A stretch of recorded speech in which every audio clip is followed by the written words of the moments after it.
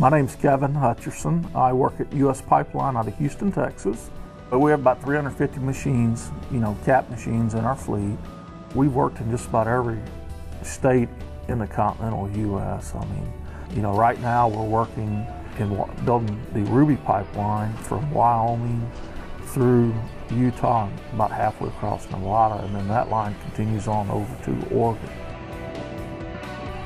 This project here is for U.S. Pipeline is doing is 6.5 miles, pretty rugged terrain.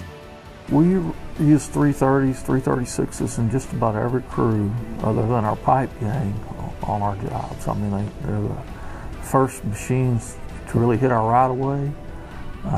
We use them from the time we start moving in to help unload trucks.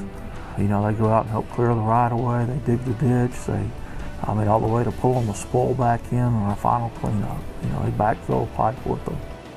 We use them in just about every crew. Just about any Cat model you get on, they're very operator friendly, and they always seem to do the job, and they're balanced in proportion for the job and plenty of power to do what you need to do. Well, the E model, it's real fast. It seems to have plenty of power.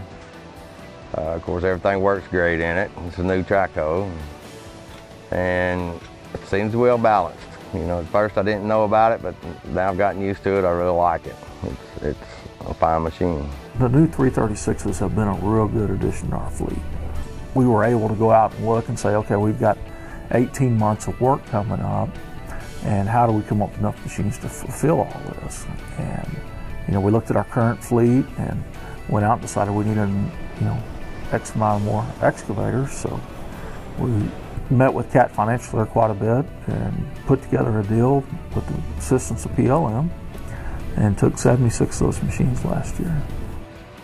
A big part of the reason we use Caterpillar equipment is because of the product support that we can get from Cat dealers. We work in a lot of remote areas throughout the U.S., and you can't always get parts for other brands of equipment out there.